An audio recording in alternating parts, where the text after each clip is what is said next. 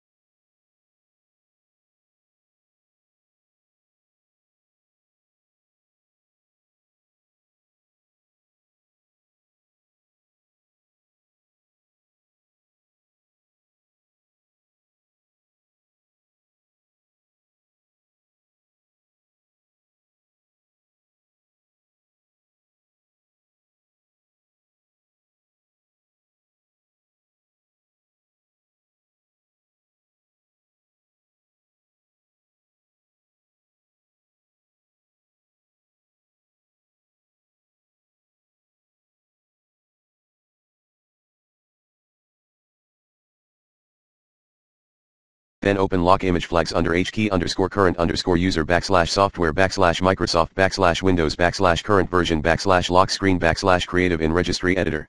Change the value data from 3 to 0 and press OK. Shut down Windows Registry Editor and reboot your Windows 10.